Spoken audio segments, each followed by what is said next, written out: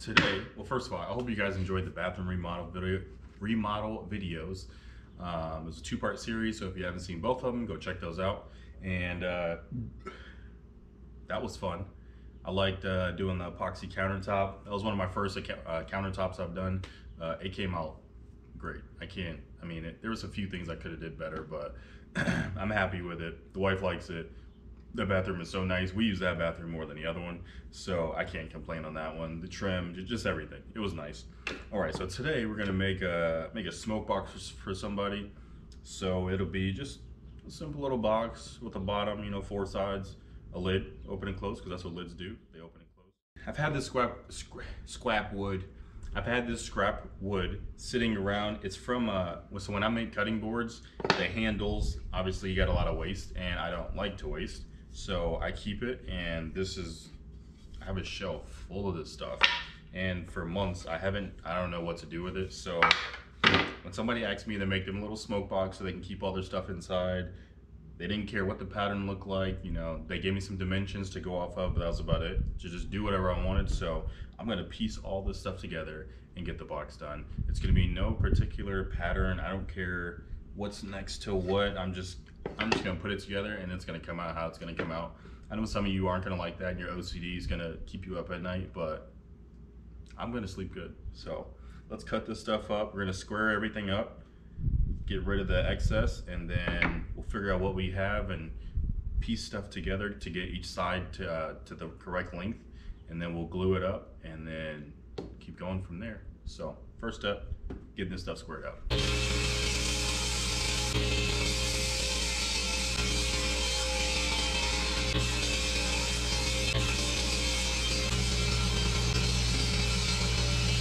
These have been in the molds. These have been in the clamps for a couple days. We've got all 4 sides, and we've got the top over there. So we're gonna go ahead and get these out, get them ran through the planer. I'm not gonna bore you guys with that. I'll just show you after I run them all through the planer. And then the next step after the planer, I really wanna do finger joints, but I'm not really comfortable with those. And yeah, I don't wanna mess it up on this project, so we'll try it another time. But we're just gonna butt these together. I think I might do like a half lap. I'm not sure yet. Anyway, we'll get to that in a minute. But let me get these out and get them ran through the planer.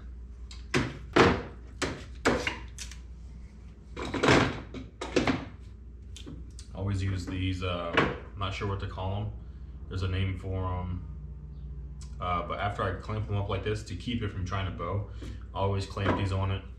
On top and below, and I clamp it just to keep the boards, 1, keep them even, and 2, keep them from trying to bow up in the middle. Cawls, that's what they're called. I don't know how to spell that. C-A-W-S, maybe? That sounds about right. Anyway, I use these all the time. I've got some tuck tape on them, or you could just use regular like clear packaging tape. The glue doesn't stick to it, and they just pop right off. Sometimes you gotta hit it with a hammer, but they come right off.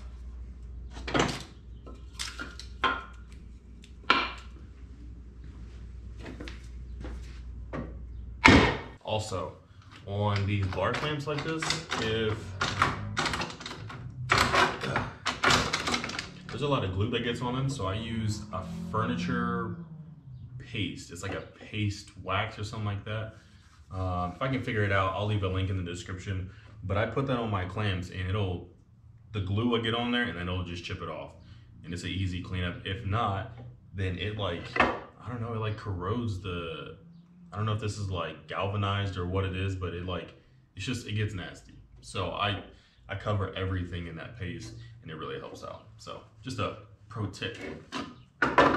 Got all these. These are the long sides of the box. These are the shorter sides. I didn't really want to just butt these up together, just like that. Obviously I would round this over, but I don't know. I kind of want to try something different. So I'm going to try a rabbet joint. So these are the short sides. On the short side, these are 1/2 inch. So half of that is 1/4 inch. I've got I think these are called like setup blocks or something like that. I don't know the names of stuff. I just know how to use it. Anyway, so I got my 1/4 inch depth, right? So I'm gonna just shave off just it's like a dado pretty much, but on the very end, that's what a rabbet is. So over here, I'll take off just 1/2 inch. I'll go up 1/2 inch, take that off. That way, whenever this fits on here, it'll be kind of sinking down like that. I hope this is all making sense. It doesn't make sense, but like I know what I'm trying to do, so it makes sense. Anyway, so I'll pretty much cut out a groove. So this can sit flat in here. Instead of it button up like this, it'll be like down here. Does that make sense? Let me just show you. Let's just show you. But since I have this, I can go ahead and get my blade depth. And then remember, like I said before, with this, the teeth on here, make sure your highest tooth is at the depth that you want it, and not just, you know, the bottom of the blade or something like that, you know? I'm not that great at explaining stuff.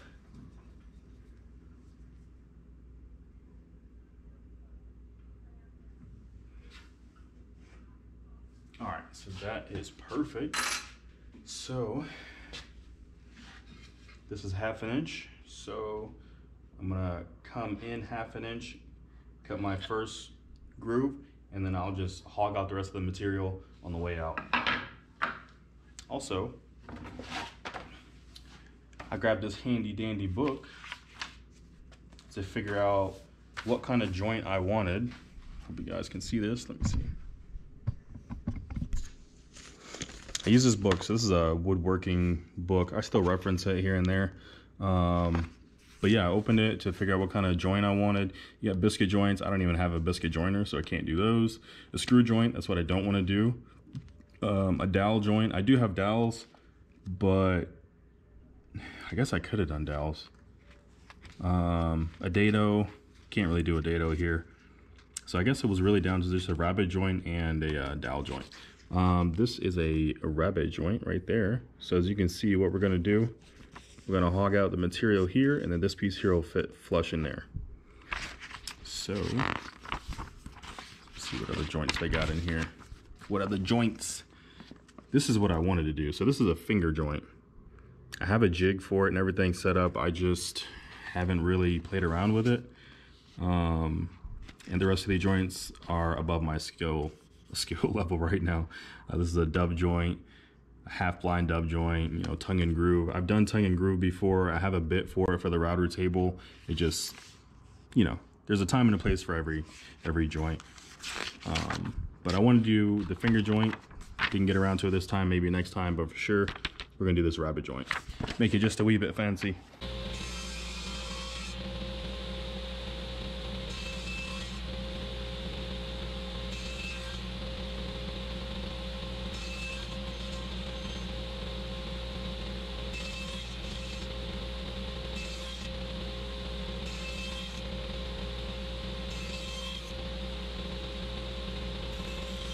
Got the rabbet done.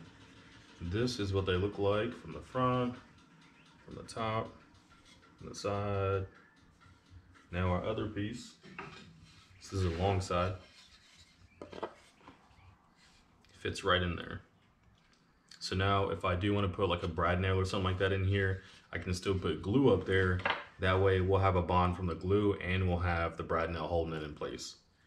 So now we have two things holding this together instead of just, you know, a screw or a nail or something like that.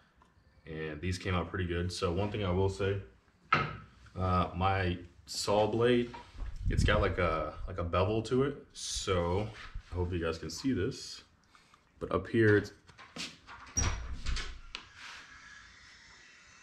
hey. Yeah. Up here it's kind of like there's like ridges, like your fingernail catches on all of them. So I do have a dado stack, and I could have used that. All those blades are flat, so whenever you do make this cut, it's real smooth. But I've got chisels, so I'll just take just a hair off of this, and we should be fine. So you can either use a square top, I think that's what it's called, square top blade, where instead of them being beveled, they're square, so you get a flat thing, or you could just use a dado stack, get the same results. Or you could just use a blade like I do, because I'm lazy and I don't want to take it out. I don't have a zero clearance insert for it, so I'm just going to put a chisel on this and call it a day. All right, these are done. Had to make about 3 or 4 passes to get it just right because the blade is about 1/8 of an inch, I believe. And this here is 1/4 inch. So had to sneak up on that real nice lag. So as you can see, I mean, it's perfect. That is pretty good. Nice and snug. And then what I did to, so anytime I adjusted the fence, I ran all 3 pieces through, and then I readjusted the fence, ran all 3 pieces through. So all these dados are exactly the same size.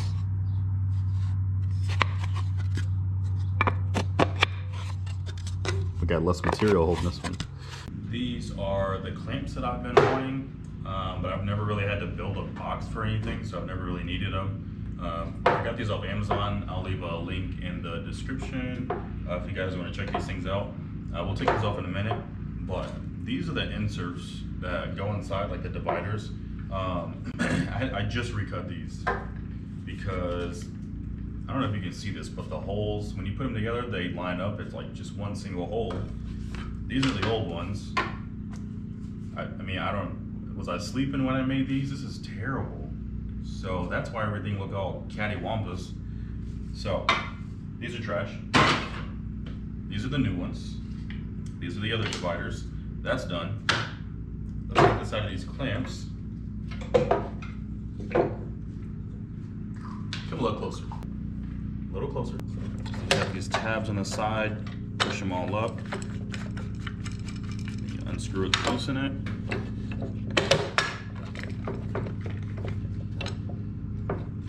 This one is stuck to it.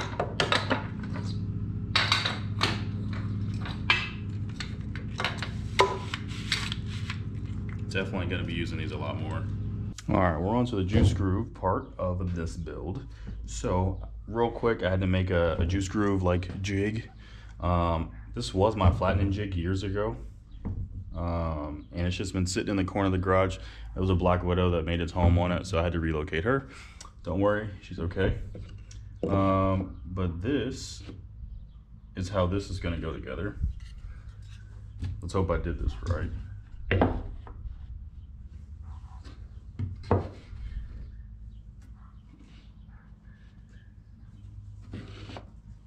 I did. All right.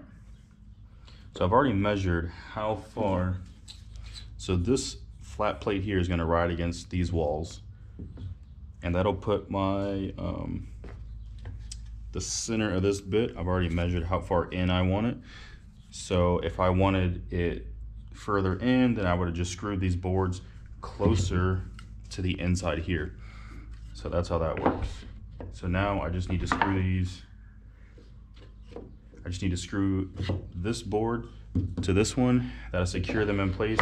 It'll secure this piece of wood. And then I'll be able to take my router and go along all 4 sides, and your juice groove is done.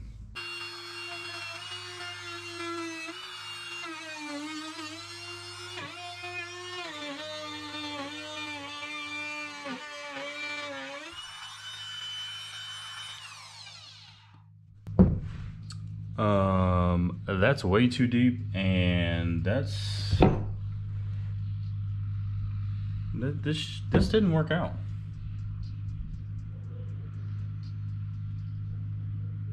You know, let's just keep going.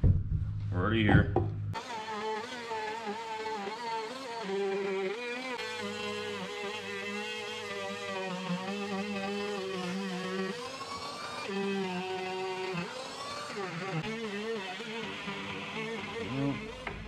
That bit I used, it's trash. It was smoking way too much. I'm surprised it's not burned more than it is. So this is a little bit deeper than I wanted, but I don't think it's that bad.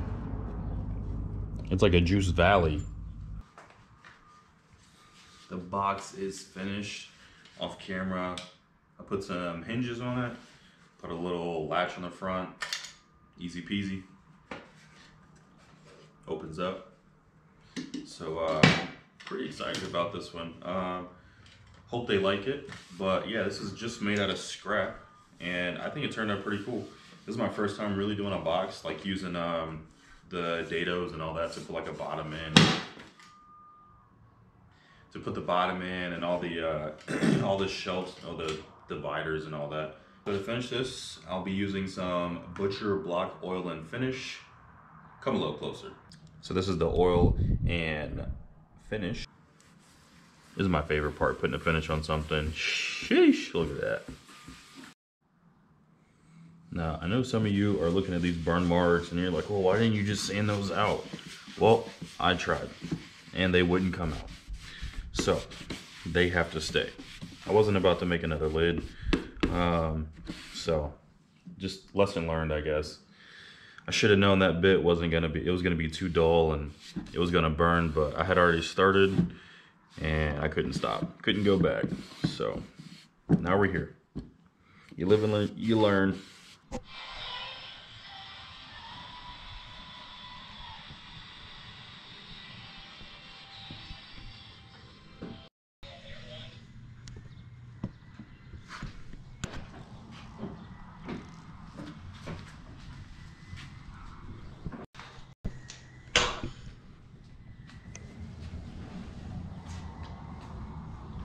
Appreciate you guys watching. Hope you enjoyed me fumble through this. Probably gonna make some more of these or some more boxes. I do want to get my finger joints down pat because that's what I really wanted to make on this one, but that didn't work out, so we had to do a half lap.